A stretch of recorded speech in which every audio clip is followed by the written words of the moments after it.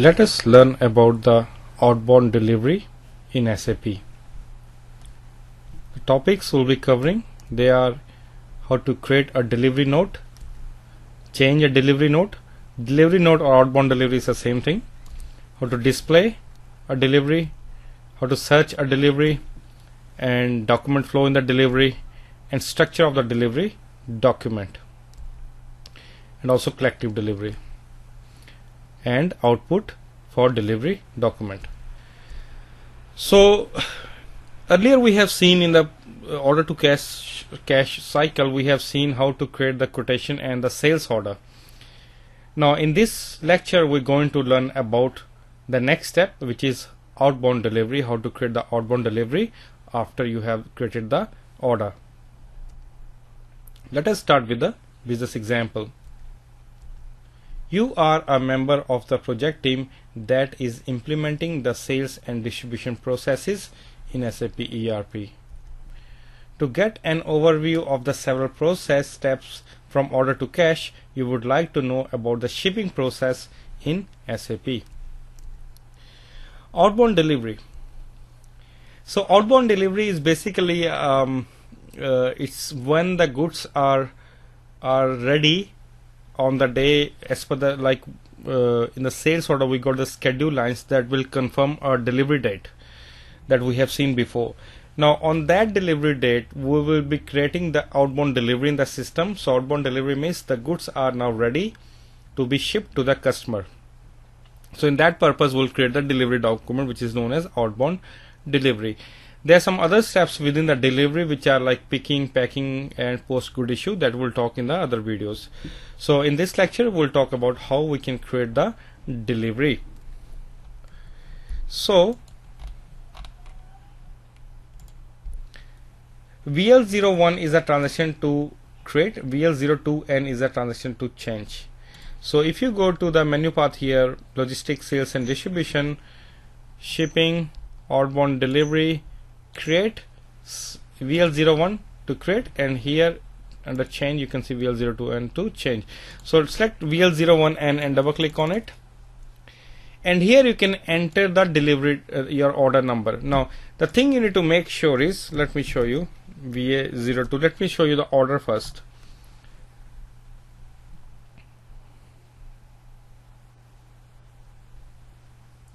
There are two ways to create a delivery.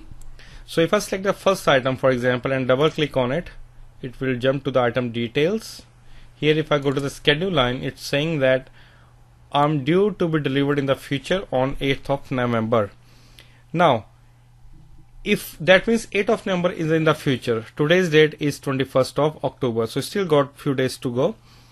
Now if you can deliver it from here as well, from the sales order screen, you can go to sales document, click on the deliver tab here on the drop down menu, and it will take you to the delivery screen. However, what will happen is, let me change something first and then I'll come back. Let me put today's date. Okay, now let me start again this process because I wanted to show you something. So if you open the order here, go to sales document, deliver, see it will take you to this screen. What it's trying to do is it's trying to deliver it today.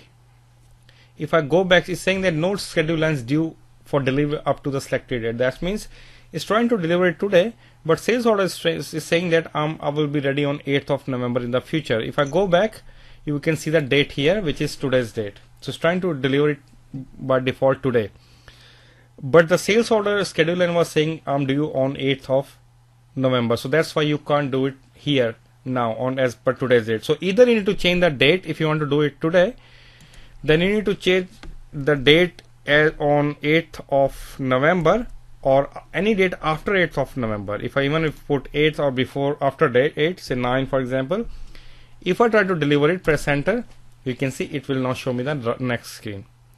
So make sure in this screen you do it. So that's one way you can I will not save it for now. That's one way you can deliver it from the order. You can open the order VA02 and do it from here within the order. here, or the other way is you can use VL01N transaction and make sure the date here is not today's date. So whatever date in the future as per the schedule line, put that day or after that day. Enter your order number, press enter. And shipping plant was copied, the 1000 we're using for at the moment. Even if I show the order will tell you that I am supposed to be shipped from this. If I select the line item, double click on it, go to the shipping tab. Here you can see my shipping point is 1000. So every item has a shipping point, and there is a automatic derivation of the shipping point that I will talk later on, how system knows and where it will find the shipping point. So for now I will use VL01N to deliver it. So make sure the date is right as per the schedule line, press enter, and here it will copy both items. So even one item has, we got two items here. Say in the sales order you have one item delivered to be delivered on 8th, other to be delivered on say 12th. Then when you put 8th here or 9th here, then in that case system will only pick the item which is due on 8th. If you want to pick both items, then you need to put 12, just an example. So that is your delivery document here. So here you can see the delivery quantity is 2 and this is by default 00. So it will copy the quantities from your order. You can change it here. For example, out of 2, for XYZ reason you want to deliver 1, you can put 1 here if you want. I'll leave it for 2 for now. So that means you can partially deliver as well. So once you are done, you can save it. It will generate a delivery document number. You can see at the bottom 800177755. If you want to see that, go to the change mode, VL02N. It will remember the last number, or you can click on the search button to search for it. So for example, I can say the ship to party was 301623, I guess.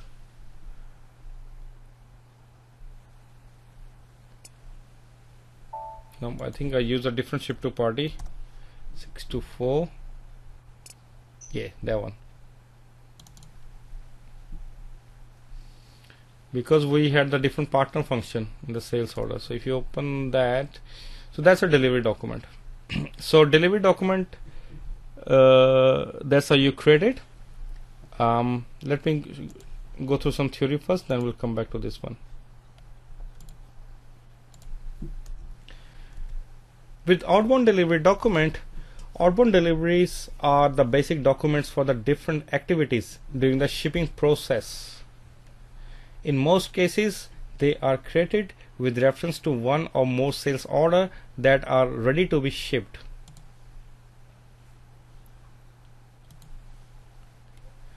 Due to the reference, the system can copy all the relevant data from the order or orders in the outbound delivery. The system can create deliveries either online or as a background job to be executed during the off-peak hours. Now what happens is, there are two ways to do it. This is I was showing you how to do it manually, but it can be automated as well. So I'll talk here about the automation, which is done by the collective processing. So basically I've shown you how to create one delivery document, but in real time what happens are, there are maybe hundreds of orders. There can be hundreds of sales order in a big organization that are supposed to be delivered today, for example. In that case, we're not going to create each and every delivery manually. So if we got 500 orders to be delivered today, I'm going to do it manually. Manual delivery I will create one by one. That doesn't make a sense. It will take me 2 days to do it, right? So we got a collective process that is used in the real time. Okay, most of the time. So collective process, what it does is it will use your it will collect all the pending orders that are supposed to be delivered today, and then it will deliver them automatically. It will create the delivery documents. For example, the transaction code is VL10A or VL10G. They are similar transaction. If I open /n VL10A, that is a sales order only. It will just show you the sales order screen. But if you open the VL10G, it will show you the sales order and purchase order.